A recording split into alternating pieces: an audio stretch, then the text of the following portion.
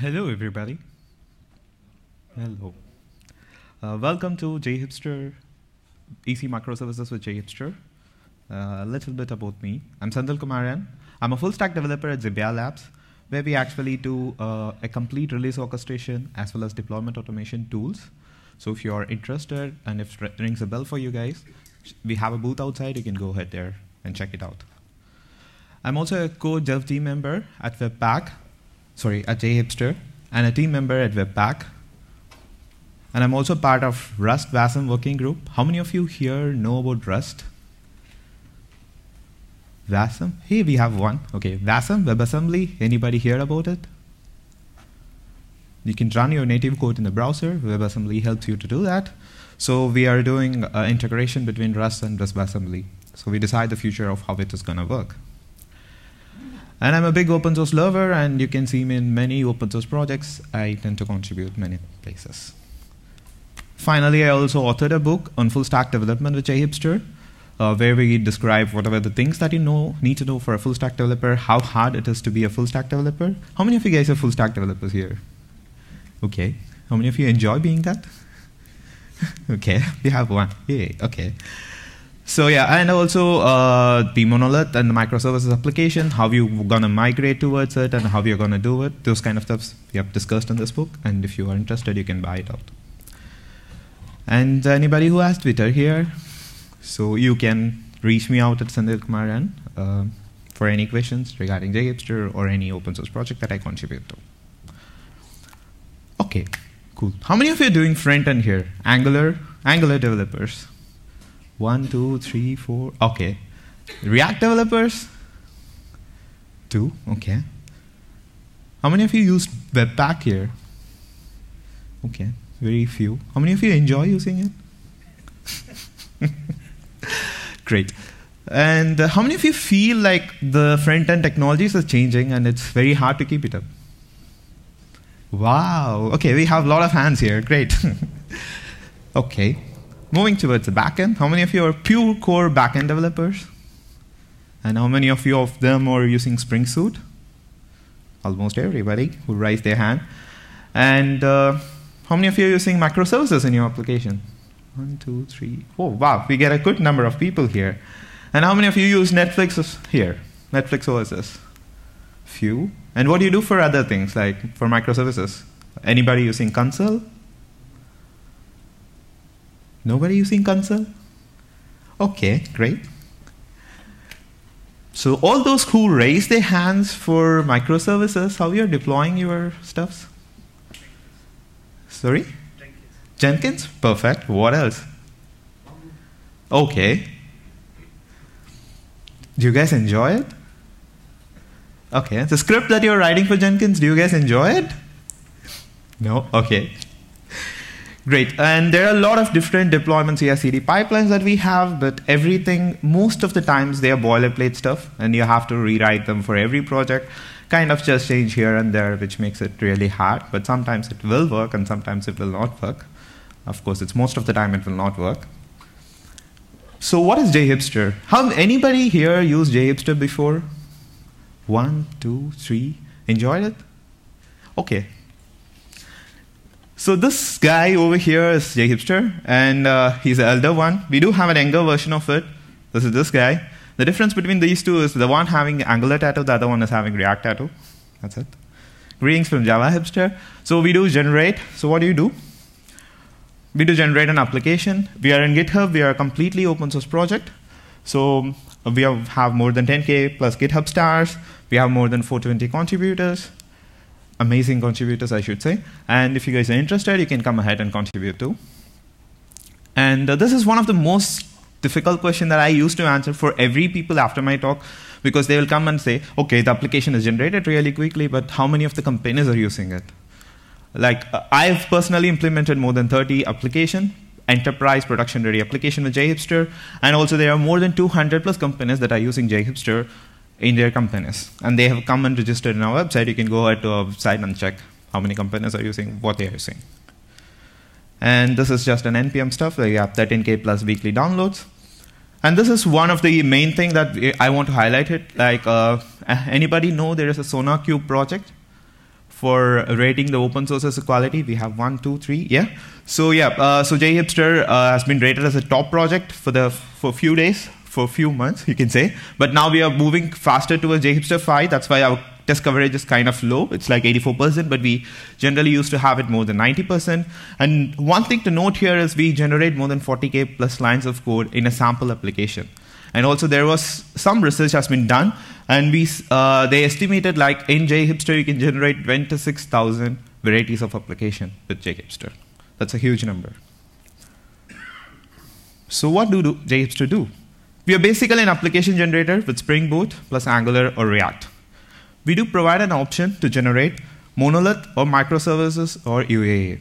So you have a monolithic application, you can generate with JHipster, and then you can generate microservices with JHipster. And in microservices, we took an opinionated approach, like we are using proxy-based microservices. I'll explain how it does work, but we are using gateway or proxy-based microservices. And then you do have UAA. How many of you know UAA here? Okay, UAA is user authorization and authentication service, which just kind of helps to authorize and authenticate user. You can generate the JHipster itself. So why microservices? So we have quite a few hands raised up. So why microservices? Why do you think microservices are essential?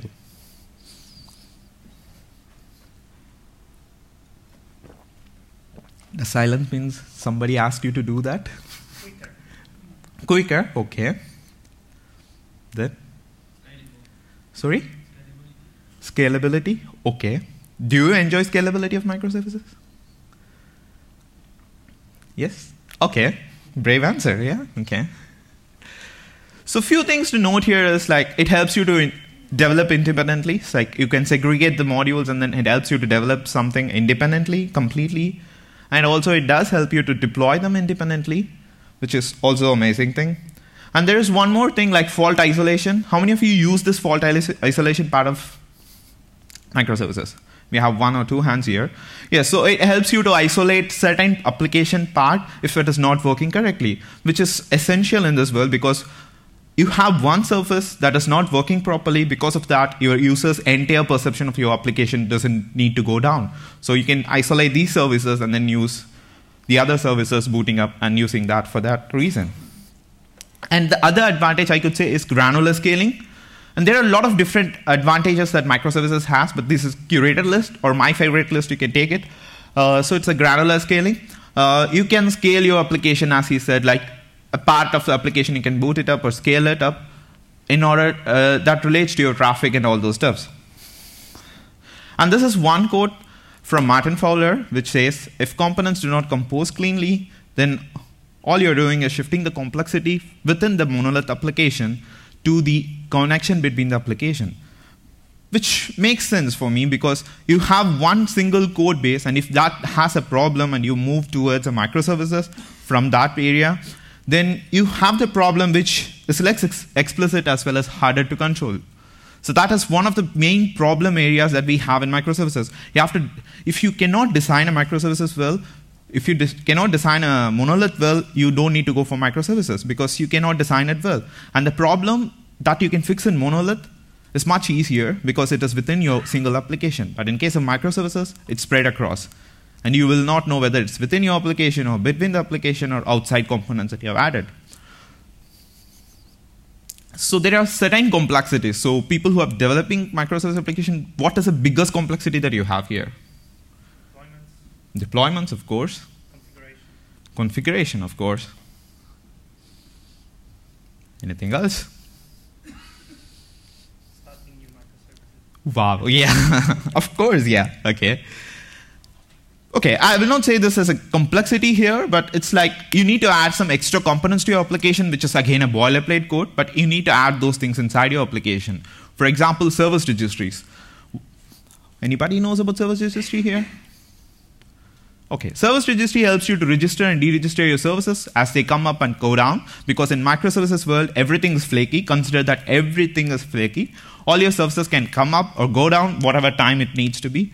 So when you have that kind of a dynamic environment, you need someone to register this. You need someone to record this stuff. And this service registry will help you to do that. Am I audible? Audible? Am I audible? Okay, fine, thanks. And you need to have health checkers for your application, which basically tells, okay, this guy is working good, this guy is everything fine. You need these kind of components added inside your application. So these are the highly available components that you need to add into your application, not just your application. So you need to worry about two more things here. And deployments, of course, is the biggest complexity that we have. And other thing is, immediately you say to your team that, okay, we are going for microservices. Everybody expects, like almost 99.999% people expect that you should have this much availability. And it's like something unwritten rule in microservices that people always tend to expect. If you go to microservices, they always tend to expect this kind of availability with you, which is kind of difficult to provide. And also you need to add much more highly available components to the application, which increases the bandwidth, or which increases the amount of work that you have to do, amount of boilerplate code that you have to do. So here, so adding highly available services and a lot of moving parts inside the microservices without any clear separation or clear plan that you have will decrease your productivity, and also it is highly error prone. And it adds a lot of boilerplate code to your application. So let's discuss what kind of architecture the JHipster provides to you. And then let's go ahead and generate a JHipster-based microservice application, try to deploy it in JHipster Kubernetes if everything goes well, goes into cloud, and then we access the application via the cloud. So the architecture, basically what we have is gateway-based architecture. So you have list of browsers. I guess I have IE inside here. So anybody still supporting IE 6? Okay, nobody. Okay, you're all living good life then. So you have this gateway application, which is the main endpoint for your application. So this is where your entire user interface works. So all your requests that you're sending through gateway will be sent through gateway, and then it goes and accesses a microservices application that is running behind it. So which means all the microservices application will not have any UI to it. So there is one single point for you guys to have an UI. And it obviously has Angular or React components, so you can use Angular or React, not and. And then you have Zool. Zool helps you to proxy this request and response, and then it sends to the underlying microservices application that you have. Added to that, you have user authentication and stuff like that, which helps you to add a role to your user and then configure everything based on that role. And at the back end, you have n number of microservices. We call it as microservices application in JHipster. And added to that, you can use any of the two registries that we have. One is console, and the other one is JHipster Registry. And there are actually advantages of using both. While console is an agent that gets added to all the microservice application, which means each and every microservices that you have will have an agent, console agent running. On the other hand, JHipster Registry is a single standalone program, which actually centralized, and it will work on the centralized. All the services that is getting booted up, it goes and talks to this JHipster Registry, says, okay, boss, I'm ready. You can send my request. And JHipster Registry will register all those stuffs, and it will try to send the request that you're sending in to those particular things which are alive. On the other hand, we also have JHipster Console.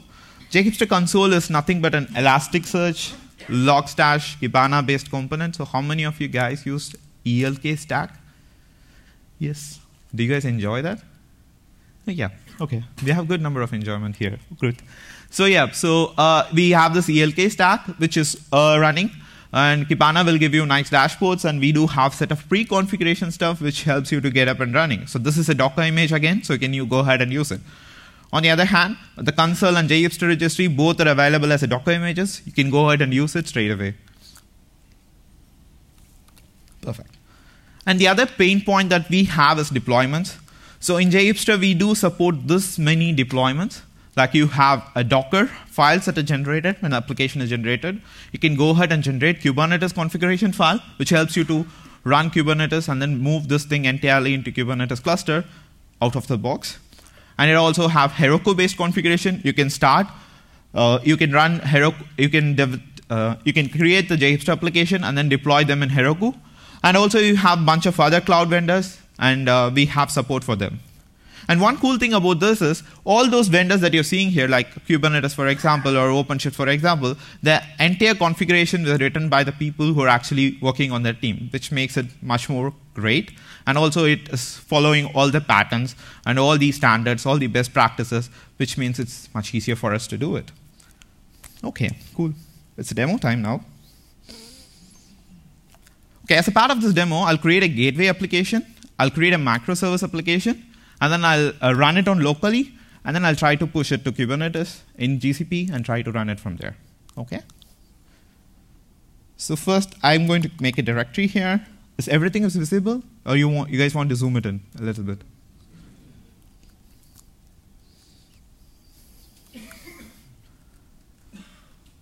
Fine?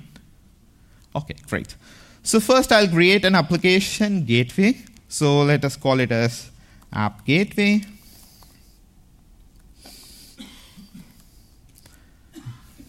And let's go inside the application. And then to generate an application, it's nothing but you just type JHipster command. So I'm currently in 5.0.0 beta. So we are going to release version 5 sooner. And the first question it asks you a bunch of questions, and you just have to answer it. Based on that, it generates application for you. So the first question it asks is whether you have to generate a monolith or a microservice application or a microservice gateway. And the other option that we saw is UAA. So here, I'm going to generate a microservice gateway application. Let me select it. And then it asks, what is the base name of your application? Let's do something like DevOps UK 2018. And then it asks like which port you have to run. So let's go ahead and select 8080, which is the default stuff, and also the default Java package name, all the basic things. And this question is very important because it asks you what kind of registry that you have to use. We have two options here, JHipster Registry as well as Consul. We have seen what are the advantages of using them both. But JHipster Registry in turn has Eureka and Spring Cloud Config inside it. And you can also select no service discovery, which means you have to plug in your own service discovery inside. So if you have any different service discovery that is available and you are using it in your company, organization, you can go ahead and use it. But for this demo, I'll choose JHipster Registry. And we have 3 different types of authentication which you can use. It's JWT, OAuth2, or UA server authentication. So let's go ahead and select JWT. And then it asks you for the database information. And we do support SQL and NoSQL databases. We use Spring Data JPA underneath, which means like most of the SQL database support are inbuilt with Spring Data JPA. But we do have custom wrappers for Cassandra or MongoDB. For that, we do have a custom wrappers which we use in order to write the queries. So we'll select SQL, we'll select MySQL here. And then for development, how many of you guys have used H2 database here? 1, 2, 3, 4, 5. OK, great. So H2 is really helpful in doing the development purpose because you can create those databases. It's in memory, so you just go ahead and delete those stuffs if you don't want to do it. It's really helpful. So it creates it. And we use Hibernate second level cache. This is really helpful when you're doing application that runs on multiple or load balanced and things like that. It's really helpful. I'm going to select S here. And classic question, how many of you use Maven here? Gradle? Oh, wow, we have few hands for Gradle. It's surprising. OK, sure. But yeah, you can go ahead and choose Maven since everybody said Maven. Let me go ahead and select Maven here. And we do have other technologies here, such as like you can add Elasticsearch to your application. You can add Spring WebSocket. How many of you use Spring WebSocket here? Yeah. So with Spring Boot, it's really easier to add a Spring WebSocket. So you can go ahead and add Spring WebSocket. The boilerplate is generated for you. And also you can say like, I want an API first development. How many of you know about API first development here? 1, 2, 3, OK. So it's really good thing to know about it, like API first development. JHipster kind of supports API first development, which means you can have an API, so you can hit the APIs and get the responses from that. So it's kind of like, it helps you to generate your application and then expose this thing outside. We do have Swagger CodeGen for that, which helps you to do that stuff. And we do have Kafka support. So for this demo, I'm not going to select anything, but we do have multiple options like this. And it asks you for which front-end framework we use. We live on the bleeding edge, so let's go ahead and select React here. It's in beta, so fingers crossed. But I'm going to select React here. We do have Angular 5. Angular 6 pull request is open. We are on the verge of merging it. Probably you'll have it Angular 6 in a few days. And then it asks for any SAS support. And then we do have I18N support, which means like we have 29 different languages. You can go ahead and select different languages from here. And also added to that, we also provide additional testing frameworks, which helps you to test your application. We have Gatling. How many of you used Gatling here? Okay, we have good few hands there. Okay, so Gatling, we also generate Gatling files for the application that is generated by default, and also we do have Cucumber-based support, Cucumber-based test cases. And we do have a marketplace where you can publish your modules, and with that module, you can go ahead and run the generator, trigger the generator, and make a difference. Like, we have a module called Ignite JHipster, which creates a React Native component. Like, it creates a React Native application instead of a standard web application. We do have Ionic JHipster, which helps you to create Ionic-based Angular application that runs on your mobile. So once you have done it, what it does is creates a list of files, and then it runs yarn install. Added to that, it also initializes a Git repository, and it works after that. In the meanwhile, let's go ahead to the next tab and create another. Let's call it as app service. Let's go inside app service and then run the same JHipster command. So here I'm going to, Here I'm going to generate a microservice application which doesn't have UI in it. And then let me name it like, app service. And then it runs on port 8081 in order to avoid the conflict. And the same package name, I use the same discovery server that I've used before, same authentication mechanism. So here you see it also asks for databases, which means all your microservices, all your services will have its own individual database. And this is what I mean by opinionated approach that we have taken. Like, all the services will have their own databases, and it's based on proxy-based pattern. So I'm going to choose the same default things here. And also it asks like Spring Cache abstraction is added to your services, which is really helpful. If you're using in a single node, you can use for EH cache. On the other hand, if you're using multiple nodes, you can go ahead and use Hasselcast cache here. So let me select it. Again, I'm going to add second level cache, which is extremely helpful. And I'm going to use Maven here. And again, you have the set of options. And finally, you get the I18N support, which is, I'll just select the defaults here. And if you notice, it will not ask about the UI because it will not generate the UI. There will not be any user interface here. And that's it. So it also generates an application. Let's go ahead and see what it has generated. So it's a standard Spring Boot-based project. You have nothing fancy inside. It's a Spring Boot-based project, which has a web app, which has an entire React application added to it. The resources file where you have the configuration and all those stuff. And the Java, entire Java lives here. And you see this is most important thing that I have to show you. This is the Docker file that has been generated by default in the application. So if you take a look at here, it has a JHipster Registry YAML. Is it clear? Can everybody see this? Okay, perfect. So we have a JHipster Registry YAML, which is nothing but a Docker Compose file, which helps you to boot up the registry server from the image. So we do have an image, JHipster Registry, and it boots up the thing.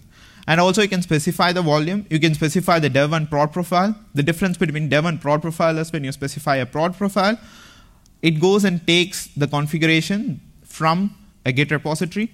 On the other hand, when you say a dev profile, it takes it from your local repository, which is very much helpful in order to do. And you can also spend in the other environment as well as the ports information, whichever you want. And this is the basic app.yaml file. So what it does is it helps you to generate the entire application. It helps you to run the entire application with one single command. You can go ahead and say docker compose, and then say -f this file, and then say app, which means your entire microservices has been built, redeployed or developed or deployed. Everything happens with one single command, and you can go ahead and access those things, which is really helpful because people who are doing microservices will understand the difficulty of stopping one service, restarting the other service, and all those stuff. Docker Compose really helps you to do that, and we do generate application Docker Compose file by default. It also, you can see, it also has the database embedded in it. It also has a registry embedded in it, which is basically what it does. It just goes ahead and starts all those three things. Yes, yeah. We have our application generated. So let's go ahead and run event W.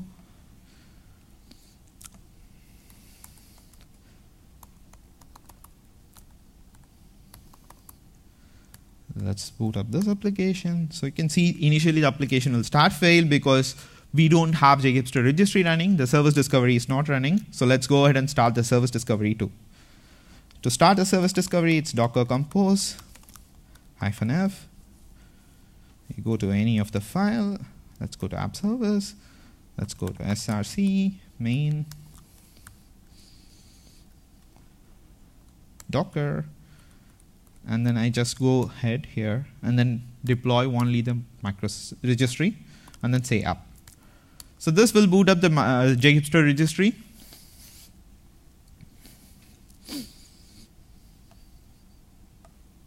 Okay, it boots up the JHipster registry and then it runs there because I have my JHipster registry already running. So it tries to reattach everything. So now you can see it throws a series of exception because my JHipster registry is getting restarted. So it detects that and it shows throws a lot of exception because once application has been started, it starts to send all the heartbeat to the JHipster registry. So once the JHipster registry is up, it's up now. So let's go ahead and see. So this is JHipster registry. So you can see here, now both the application has been connected to the JHipster registry. You can see the application that is connected and up. And you can see the system status. And this registry is mainly for admins or the operation side of the users who wanted to see how the system is behaving and what are the components of the system is there and how many versions or instances of the system that are available.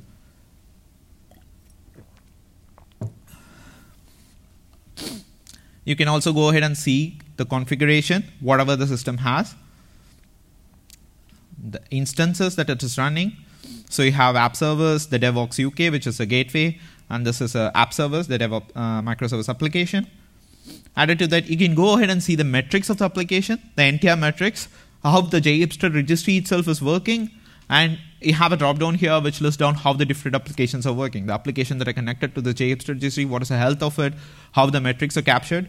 You can see the application metrics, the HTTP request, and also the service statistics, like how your services are behaving. All those things are default generated for you. I'm sorry. And also you have the health checks, which list down the health of different parts of the application. And everything here runs based on the Spring Boot actuators. So since all the applications are Spring Boot, it goes and hits with the actuators, and then it gets the data from the actuators and lists down beautifully for you here. And we do have this API. So here, this API is responsible for API first development, you can say. So here it gives us complete Swagger UI, which helps you to find out all the requests that are available as part of these services, as well as for the child services. And also it helps you to give an option to try out. You can go ahead and try out with CURL, or you can go ahead and do all those stuffs here. And you can also specify the application. So once you go to the application, it lists down all the application level Swagger UI, which means you have one stop place where you can go ahead and see all the REST endpoints of your application are working correctly, which is another cool thing that you have here. And added to that, you have this logs. You can go ahead and see the logs of different application. So it helps you to see the logs of different applications that are running.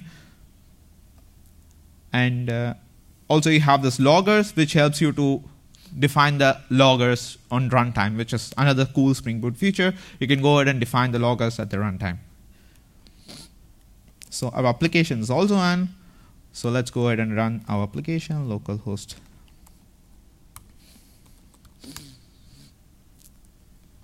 So this is a React-based application that is generated. So far we have seen an Angular-based application, and this is a React-based application. So here, let me go ahead and log in. Same admin password. So once you have logged in here, so you have a list of things here. So you have a gateway page, which shows a list of services that it connects to. So this page will show you the microservice application that it has connected to. Added to that, you do have entire user management, the metrics, everything is available because I logged in as an admin. And you do have a role-based approach here. So by default, we generate this for users. And if you want to connect with any third-party system like Okta or Keycloak, you can go ahead and do it. It's you have to select OAuth 2 authentication there. Once you have selected that, you can go ahead and do it. But how many of you are using OAuth 2 authentication here? 2, 3, 4, 5. Yeah, so you can go ahead and by default it's generated with you. So you just have to configure few things like the endpoints that you have to define, but apart from that, it's ready for you. So that's it. We have developed a microservice application much more easily and started them in local, and also we can do the stuff. Now what we are going to do is we have to push these things into cloud with JHipster Kubernetes. So how do you do it? To do that, let me stop this application. Actually, you don't need to stop, but I'm just stopping it.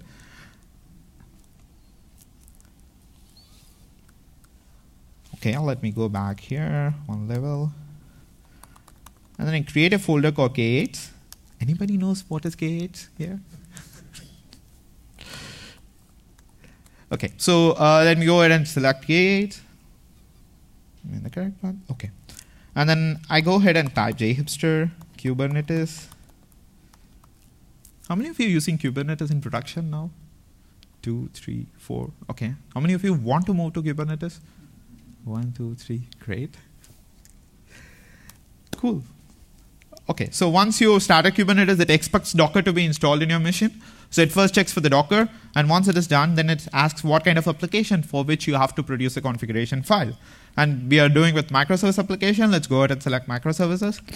And then it asks what is the root directory that you want to send, that you have your applications running. So we select the default root directory that is just one level behind. So here you have two services that has been generated now. First one is a gateway, the other one is an app service. So both the services are listed here. So you can go ahead and select these two. And then it asks whether you want to do additional monitoring options here. So what are the additional monitoring options that we have is we have one option called ELK plus Zipkin. How many of you use Zipkin here? One person? Okay. And you do have another option called Prometheus. How many of you use Prometheus or heard about it? Okay, few hands. Okay. So you have options to select between Zipkin and ELK or between Prometheus. So if you want, you can select for this demo purpose. Let me go ahead and go with no here. And it asks you for the default password. Please don't give admin here, but you can change any encrypted password, but I'm just giving admin. And then the namespace of Kubernetes, again, default is not recommended. It's default, but you have to change it. And it asks for your base Docker repository name, because how it works is like it creates a Docker image out of it, Docker image out of your application, and pushes this Docker image to the cloud, your Docker repository, and from there, Kubernetes will take the application and run it. So it needs to know the repository name. So let me give it my repository name.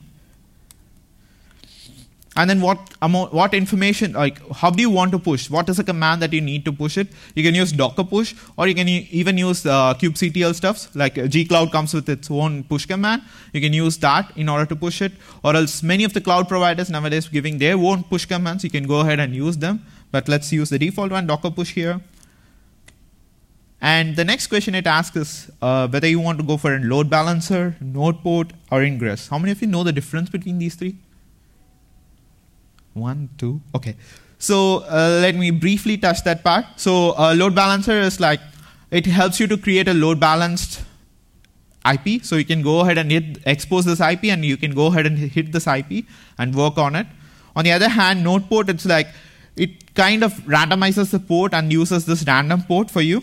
On the at last, you have ingress, which actually ingresses for your service, which means you cannot directly expose the external IP. You cannot go ahead and hit the exposed IP. There will not be any IP exposed. You cannot go ahead and straight away access them from the outside world. So those are three options that you have. Let's go ahead and select the default one of load balancer. That's it. So you have your Kubernetes files that has been generated, and also it gives you a set of commands which you have to run in order to create images and then push those images into a single place.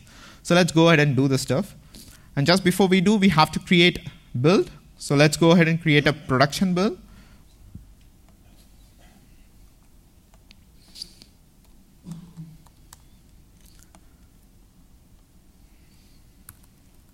So let me go inside the gateway and then create a production build. This might take a while. And then let me go inside the app service and then create a production build out of it. So what this command will do is this command will help you to generate a Docker image, and then it helps you to create this Docker image and have it ready. After that, it will tag the Docker image and it will be ready. After that, you can push it to your Docker repository, which we will see in a while. But just before that, we'll go ahead and see what is the file that has been generated. So inside K8, you have 3 different folders that has been generated. The first folder, this one is for your gateway application. And this one is for your app service, your microservice application. And this is for your registry, JHipster Registry, since you have chosen. If you have chosen JHipster console, then we also generate a console Docker image. And it has ELK stack embedded in it, so which means you don't need to configure anything extra for that.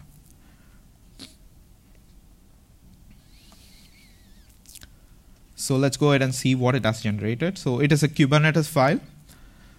So you have this YAML file, and it says the API version, all the metadata information, the names of the application. It also adds the labels. And it says like initializing the containers part. How many of you have done Kubernetes YAML file? 1, 2. OK, so it's kind of your Docker Compose file, but with more options and more commands added into it, which makes it really easier.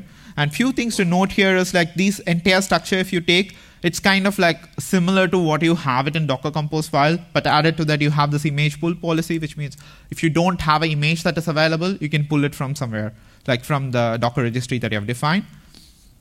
So that is the reason why it asks the Docker registry, like the username of Docker registry, it has to pull the image from that registry. And we had a cool talk from today from Stephen stating that this memory is not needed. It's much more higher. But yeah, it's developed by a Google engineer, which means, of course, it happens.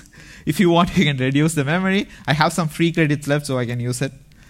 And since it's a gateway support web-based application, which means it's exposed in the port of 8080, and it's a port, we define a port and give it a name, which makes it as a web application itself. And these 2 commands are the really good ones, readiness probe and liveness probe. The readiness probe is something like it checks your application whether it's ready to access, ready to serve, or it is ready. On the other hand, liveness probe will tell you the application is live. That is, it's living, its heartbeat is still ticking out. And what it does is, if you take a look at here, it's self-explanatory. You have an HTTP GET command at this endpoint, and this port as a web, which means this is a port that we are talking about. And it says like delay for 20 seconds. Once your application gets started, you wait for 20 seconds. And for every 15 seconds, you check whether the application is ready. You check whether the application is working correctly.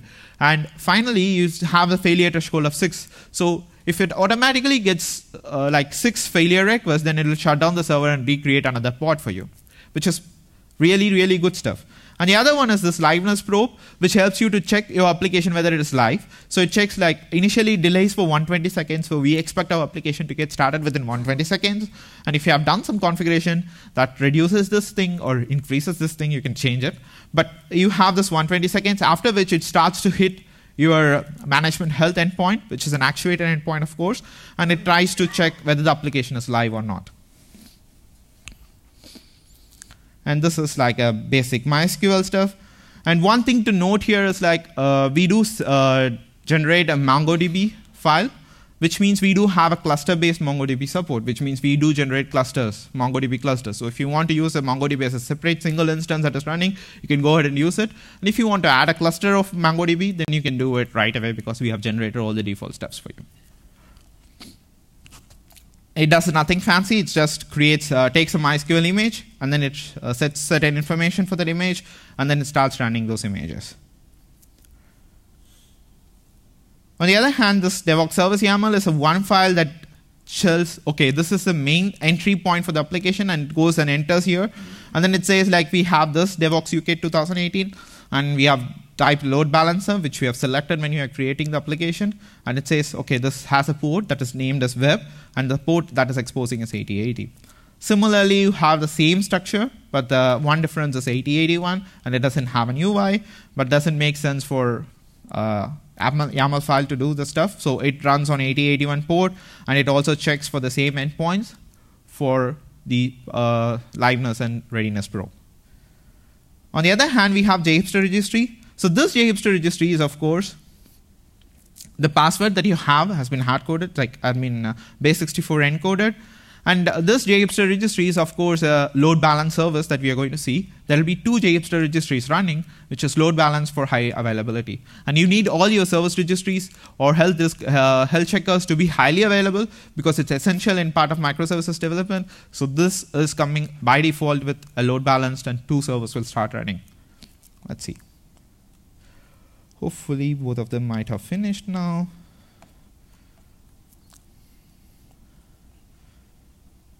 Yep, success, great. And it's also done. So now what we have to do is, let's go here. No. So let's go to application, let's go and open this README file. So this is the information that will be shown once you have generated an application. So first step, we have created the Docker file. Now it's to tag the images and then push it. So let's go ahead and tag the first image. Let's go and do it here. So I'm creating an image tag of DevOps UK 2018 under my repository, Sendil Kumar N / DevOps UK 2018. And then I'm pushing it here. Let me go and do the same for app service.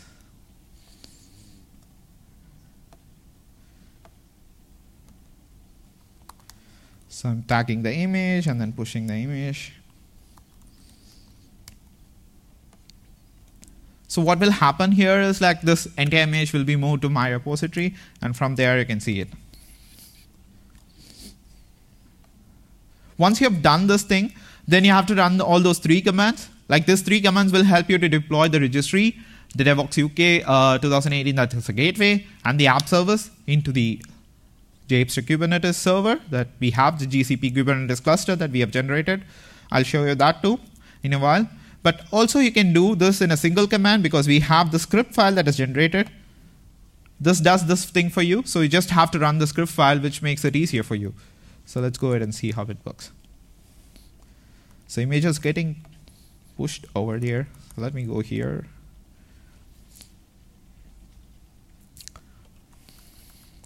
So this is an application that we are going to deploy. We have a Kubernetes cluster that has been generated in my GCP profile. So you have this cluster that is running here. So all we have to do is just to push the images to this cluster. So I already connected the cluster. You have to connect the cluster in your local repository from your local machine. So you have to use this command to connect it. I've already done it, which means I'm ready to go now if the images are pushed. Okay, images are getting pushed. In the meanwhile, I can show you this demo stuff that I have. So here, this is a cluster that I'm talking about. And if you go inside and check, this is an image that I've created just before this demo. We'll wait till the image is getting pushed. I'll show you a quick demo because we have 8 more minutes left. So you have this, you can see it here. You have the gateway application that is generated. You have gateway MySQL, that is your database. And then the JHipster, which is your application service, microservice service. And this is a JHipster MySQL, that is a MySQL database for your microservice. And then you have this JHipster registry that is up and running. So let's go ahead and see.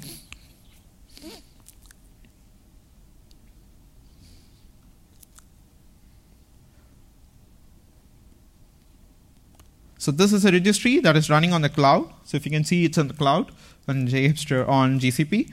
So here you can see, like I said, like there are 2 JHipster registries that are registered. Both of them are highly available, which helps you to, if one goes down, the other part will kick in and it will start the JHipster registry again. And then it also shows the entire configuration that you have seen just before. So it shows the metrics of the application that is running on the cloud and all those information. And this is this application that has been generated. So here, if you go ahead and see, it has JHipster registry and JHipster, which is a microservice application that is running. It's very similar, but you can see it here. I'm running out in the cloud. Okay, it's going on. It's getting to almost finish. So just before that, one quick announcement. We do have JHipster conference that is coming on June 21. It's happening on Paris. You can see lots and lots of Java rock stars there. Great. Any questions so far before we conclude this talk and I push this image and show it to you? Any questions so far? Do you consider using different frontends as well, like Vue.js? We do have modules that support Vue.js, and we do have, if Vue.js is getting more and more attraction, we are trying to add it in the default generator that is have. But right now we can use modules that will help you to generate Vue.js-based frontend. And one more quick question. So when you generate your microservices and you want to add a new microservice, do you just generate a single microservice with JHipster, or do you write it from scratch with the Spring? If I would generally do a microservice that is generated by JHipster, a microservice application, and I have my gateway. This gateway remains there, and I just use this JHipster-based microservice application to generate a microservice. Yeah, please. Yeah, I think this is awesome, by the way. It's really good. Thank you. Quick question though. You've done your demo using a beta version. Yeah.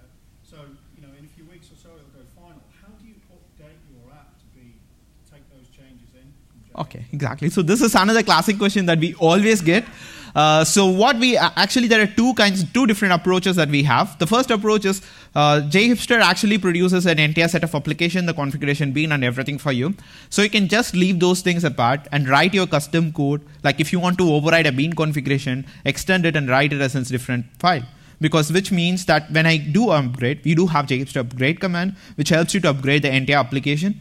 But when you do some changes to the application that we have generated, we look at it and we say, okay, this is a file that has been changed. You want to override it. You want to move this everything. Like you have to find the difference between the files and you do merge by yourself. So we do provide that option. But ideally, I would suggest like you go ahead and extend all those stuffs, write your custom configuration there, and you can use that everywhere. Like tomorrow, if we are moving from Spring Boot 1 to Spring Boot 2, and we are already in Spring Boot 2, of course, but we are moving from another version to the new version, or Angular, we move to Angular 5 to Angular 6, then if you haven't touched the files that has been generated by us, then it's much more easier for you to upgrade. The upgrade process is much more happier for you. That's it. Any other questions? Okay, let me check. Do you support authentication with Facebook, GitHub, and Yes, it's already there, but we have removed the Facebook because it's like merely 0.5% of people who are using Facebook authentication, and also Spring Social. Facebook has some problem in it, so we don't have Facebook support, but we do have social configuration, Spring Social, but Spring Social. Yep, it's pushed. So let's go ahead and see. Not this. Let's go ahead and run kubectl apply. So you can see it will try to push all those images inside. It creates the configuration, it creates a secret, and then creates a JHipster registry, and all those stuffs that we have seen so far.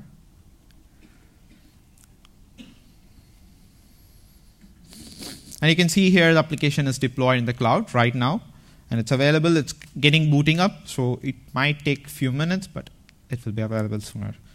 And the application that you're going to see is similar to what you have. So with one command, JHipster Kubernetes, you have everything generated. You just create your Docker image and push it to the cloud. That's it. Simple, easier, easy microservices. Okay, any more questions? We have 3 minutes left. Yeah, please. You answered loads of questions at the start. So massively flexible, loads of things in there.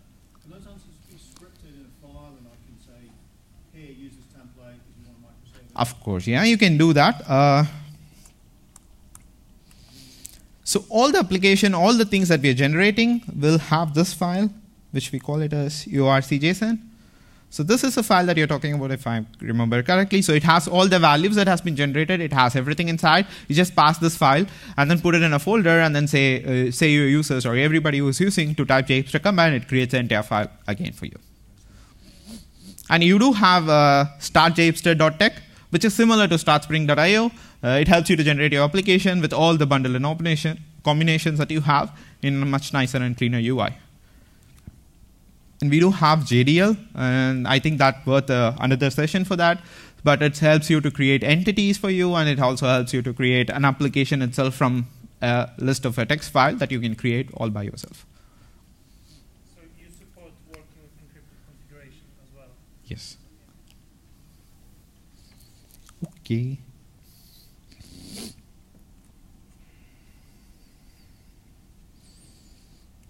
So no more questions?